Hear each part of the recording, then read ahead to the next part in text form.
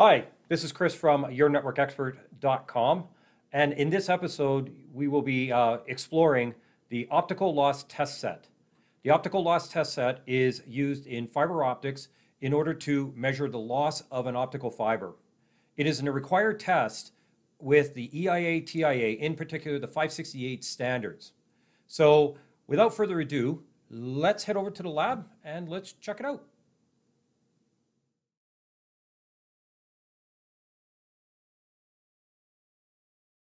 In this demonstration, I will show you how to use an optical loss test set, or OLTS. There are a couple of things that you have to do prior to running a test with an optical loss test set. The first and foremost is to ensure that all your interfaces, including on the source and the meter, are clean with using a proper fiber cleaning kit. Also, all your launch cables and your cables under test have to be clean. So the next thing what we want to do is, once we have that, so in this setup everything has been cleaned, so what we want to do is we want to set the reference.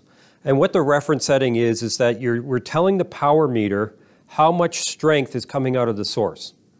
And so what we're going to do is we're going to say to the meter that everything, the power and the cables in between, we're going to set it so that it's essentially going to be zero loss, because we don't want the effects of this cable to be in as a part of our test results. So the first thing we want to do is we want to set the wavelength. So in this case here, for this demonstration, we're just going to keep it simple. We'll keep it at 850 nanometers. We are going to do a continuous wave. So that means that the light is, the 850 nanometer signal is going to be continuously shown. So then what we're going to do on our power meter end is ensure that we have it set for 850 nanometers. And so right now it's reading a signal strength as minus 15.43 dBms. So now what we want to do is we want to press and hold the reference button until we see zeros. And so now what that tells you is that to the meter, it has read the signal strength off the source, and everything in between has been zeroed out.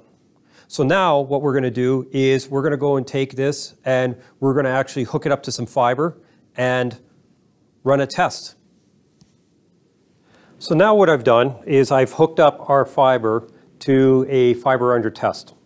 And what we're finding is that there is 2.2 dB of loss with regards to our fiber. Now, when you're using an optical loss test set, the important thing you got to remember is after you set your referencing, you can disconnect the fiber from the meter, the power meter, but you cannot disconnect the fiber from the source, because you've set the reference. So now what you've told the whole system, the whole test system, is that the patch cords plus the meter is a part of the system. That's what is expected. So then now you do have a signal that's coming through, excluding that one connection.